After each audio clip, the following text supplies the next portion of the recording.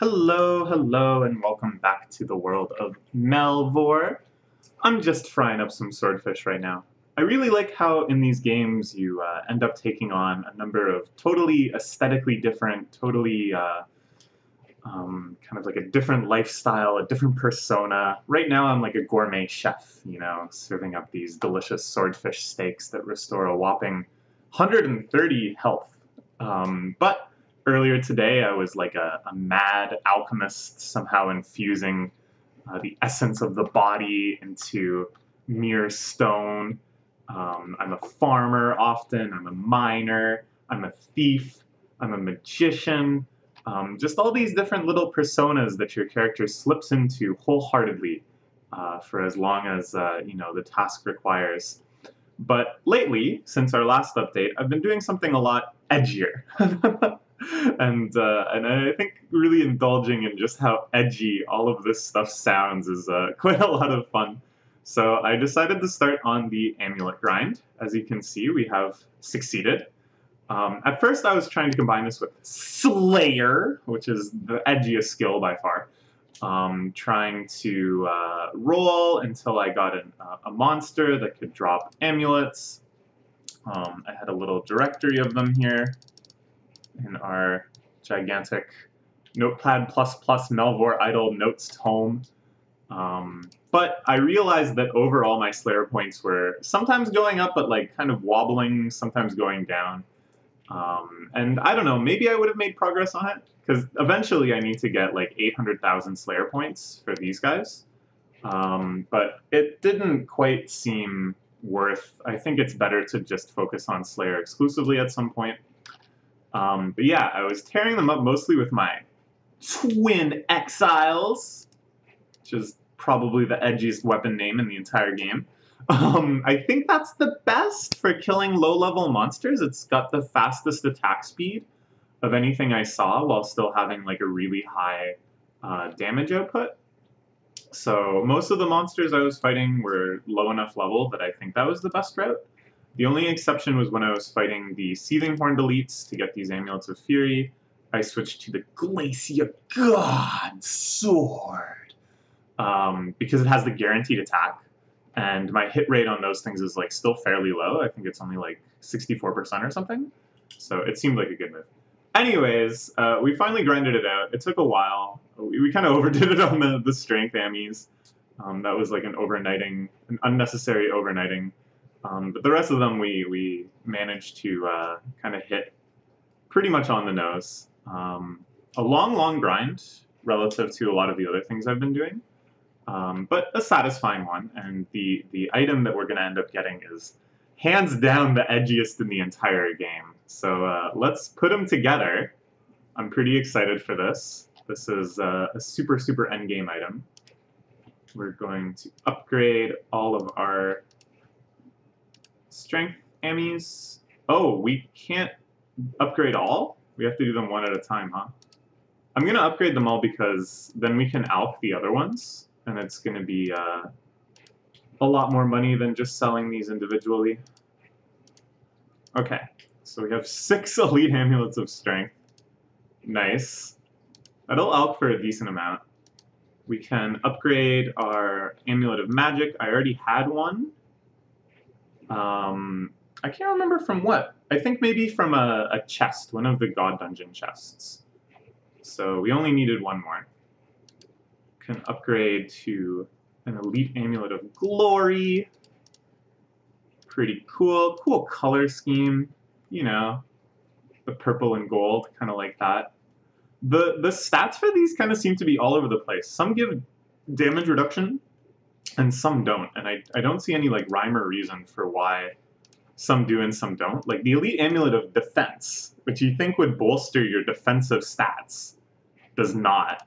But then the elite amulet of magic, which to me is, much less defense oriented because it already does a bunch of other stuff, does give you damage reduction. So I don't get it. And glory, which I thought was kind of like an overall-y kind of thing, does give some defense, but no damage reduction. So I don't know, whatever. Then we'll get our amulet accuracy, which also has damage reduction. I don't know. It's fine. It will be nice to have more options for, or rather, I don't really think I'm going to use any of these. I didn't plan to.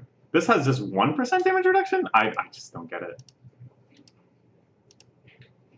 But yeah, I think the final super endgame one is going to have only 2%. Oh, I was hoping that it would have even more. But these stats are kind of nuts all over the place. So this is definitely going to be our best in slot for Fighter Chan, for whoever we're sending out into the dungeons at the time. Okay, pretty cool. Let's hit it. This is the biggest upgrade, I think, in all of Melvor. Oh yeah. Oh, look at that. Let's put it right in the middle. Dang.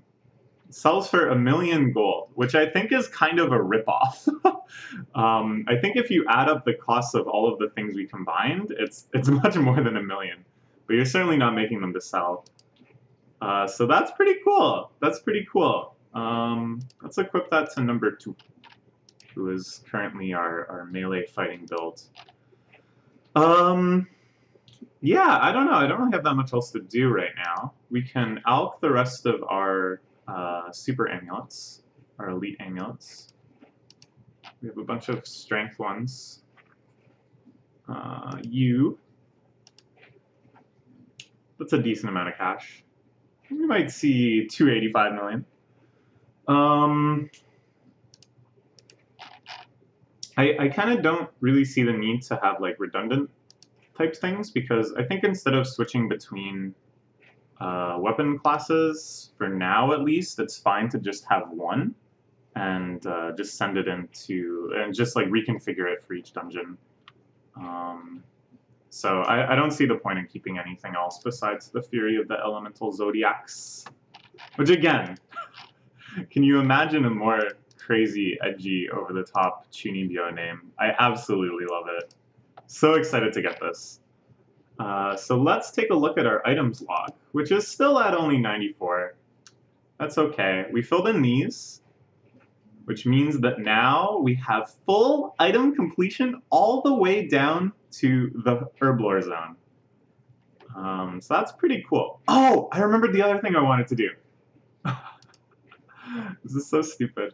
Okay, we need to make some copper, some tin. I'm so happy someone pointed this out to me, because I was like so confused. Like, what is this other crossbow? What is this crossbow that I'm missing? Is it some super rare dungeon drop? Is it some crazy upgrade thing that I don't even have the base ingredients for? No, it's just the friggin' bronze javelin. I just never made a bronze javelin. I have no idea how. We made bronze javelin heads. Oops, we have to make bronze bars first. We made bronze javelin heads, but we didn't make bronze javelins for some reason. So, I don't know. Kind of silly, but whatever. It's another item. Easy one to get. Should be happy. Okay. Then we go into fletching. Make a bronze javelin, finally. Nice. Good. Good. Nice. Oh, we got 20 of them. I guess we got both the potion proc and our skill cape. It's pretty nice. Okay, we can sell all this stuff. So yeah, I'm kind of thinking now that I'm going to leave the final dungeon items for later. Try to take care of some other stuff first, just because it's kind of, I don't know, it feels more climactic. It feels more like endgamey type stuff, raiding those dungeons. It seems like a kind of a big step down in excitement to do like, yeah, I killed Malk, or whatever the guy's name is. No, that's the other dragon. I killed Ragnar and Ares and Glacia like 3,000 times each. And now I'm gonna go kill 1,000,000 sweaty monsters to get amulets of accuracy. Like, that doesn't sound like a great heroic progression to me. So I'm gonna take a break from dungeons and knock out a few other little grinds. The amulet grind went pretty well. Where's my Fury of the Elemental Zodiacs? There it is. Oh, yeah. So still some mystery items around here. These might be God Dungeon items, I'm not sure. But yeah, we're doing pretty well on our item grind. So the next big one, of course, is Herblore. as you probably guessed. That's what these swordfish are for. That's why I've got a bunch of crabs. So we can cook some more swordfish. That's why I have these body runes. I have, again, a little checklist for myself. These are the ones that we already have all 4 levels, either by actually grinding them out for mastery or because we got lucky with the herblore potion. And the plan is to try to really bank on the herblore potion and not have enough, of course, to get to max mastery for all of these, but to have enough that statistically we ought to get all 4 levels from the herblore potion drops.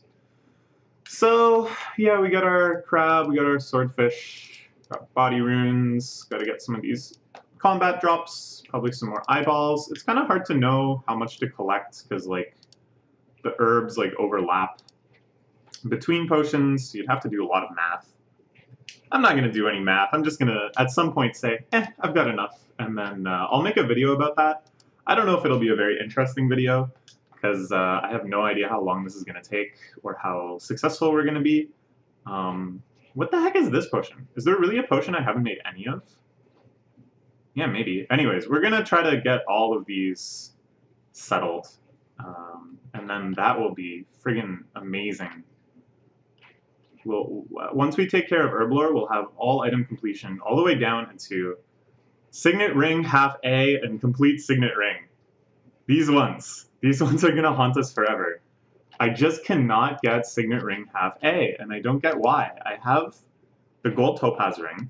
My understanding is that the drop rate is proportional to the skill level required to do your task. So cooking swordfish, I think that's like fairly low level, but I cook like hella whales, and I fish for hella whales. I overnighted whale fishing last night. I still can't get this friggin' Signet Ring half. So I don't know if there's something I'm missing. I don't know, but we'll get it eventually. Yeah, I think that's about it for now. Not a whole lot to share in this video, but a big accomplishment. Finishing off that omelet grind. Cracking a few eggs for it. Oh yeah. All right, see you whenever I'm ready for herblore fun. Bye-bye for now.